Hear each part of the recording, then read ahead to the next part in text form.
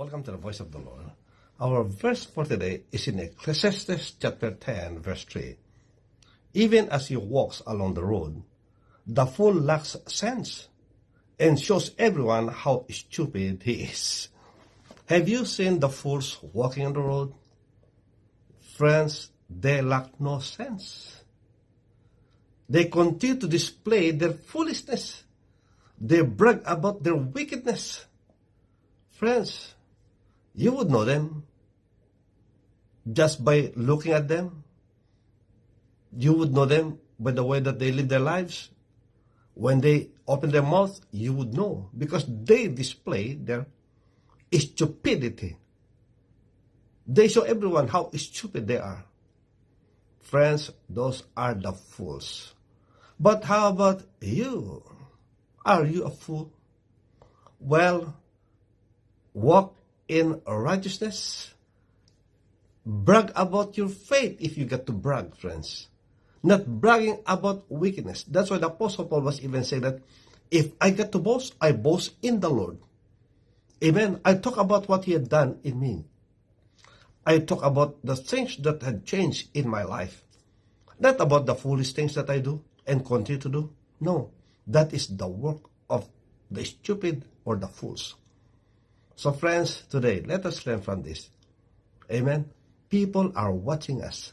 Remember, friends, that we are the epistles, the letters of the Lord. People are reading the message of the Lord in us. They look at us, they look at the way that we live our lives, and they will see that the God that we're serving is a faithful God. If God can change us, friends, they would believe that they too can be changed the way that we are changed. And therefore, let us be conscious in the way that we live our lives. Let us not be fools walking on the road, bragging about their wickedness, and showing everyone their stupidity. Amen. Rather, let us walk in faith and show everyone how good the Lord has been to us. Amen. Let's go and testify about the goodness and the grace of God.